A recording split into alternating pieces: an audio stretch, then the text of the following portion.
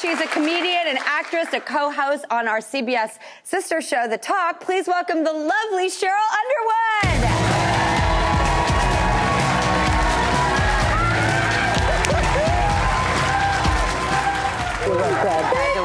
Thank you.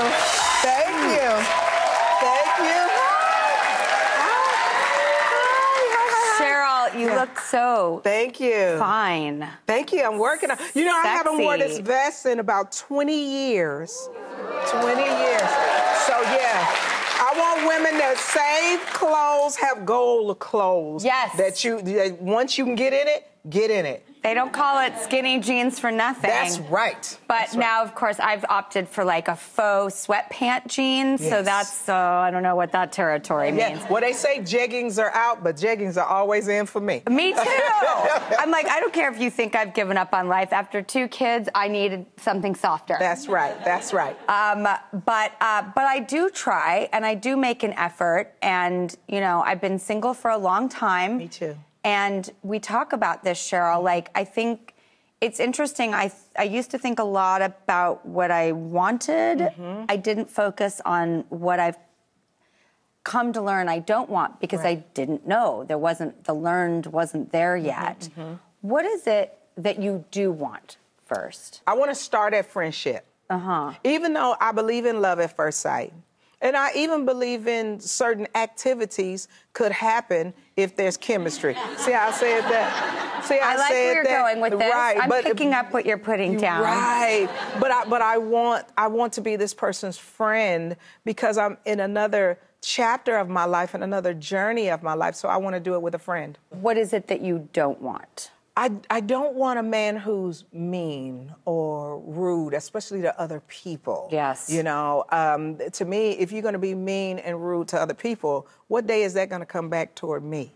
And I don't want that. And while I want a man who's attractive, you know, I want him to know that it's physical attraction and mental and spiritual attraction because that physical attraction could fade, but that love always stays the same. Yeah. So if he's a good person and can be a good friend, and we like to do fun things together. I like sports, I like politics, but I like my alone time, and I don't want a man to feel like you always have to be with me or under me. I want him to let me be with my girlfriends and know that nothing's happening, nothing's going on. I'm just hanging out with my friends, and some of my friends are guys. And platonic guys? Absolutely. Like, can women and men be friends? Most of my male friends are, you know, comics or people I do, you know, charitable work with. So we don't really have that thing going. But I have had crushes on people that I would like it to go further. And then I can tell when I'm not her, when I'm not the girl for this guy. Do you tell them that you have a crush, or do you wait till you see instinctually that this is going to stay on the friendship level? Well, there is a man that I've had a crush on for decades. And wait a minute, though. But I've had a crush on him for decades, and he is a performer. And I used to sit in the back of clubs and watch this person, but I would never say anything. Because sometimes when you have a crush on somebody, they may be in a relationship with someone else. So I'm willing to be on the peripheral or be a good friend to this person. Would you ever, if you knew this person was single, would you ever tell them, is the friendship worth risking or not? I might, because I'm at an age where I'm a lot more sure of myself and I don't really care about being rejected anymore. You know, I used to care about being rejected. Now I don't care. Let Tom Cruise walk through here. Well, yeah. Right. He's not the only Top Gun in the room. Now, come on, we Top Guns. Come on, let me fly your plane, Tom Cruise, you know, because I'm at a different stage in my life. But, you know, I would like to have a companion in my life, you know. And do you care about my motto, if you don't work, we don't work? Oh, absolutely. And you got to work. Everybody get up in the morning and work. Get up. If I'm up, you up. Yeah. You can't stay here and play PlayStation or eat cereal while I'm out working. I don't want, look at the young men going, what? I can't stay home and play PlayStation? No, I want a man.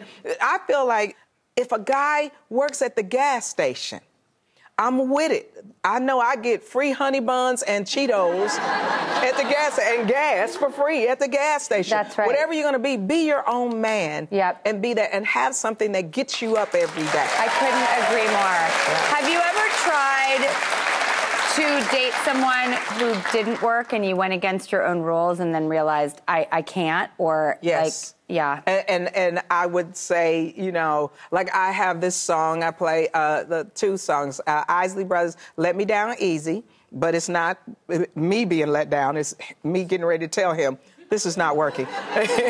and George Duke, Guess You're Not the One for Me, and I play it for him. Yeah. To let him know. As I walk him out the hotel, I go, this is not working. First of all, I love that it's at a hotel. Yes.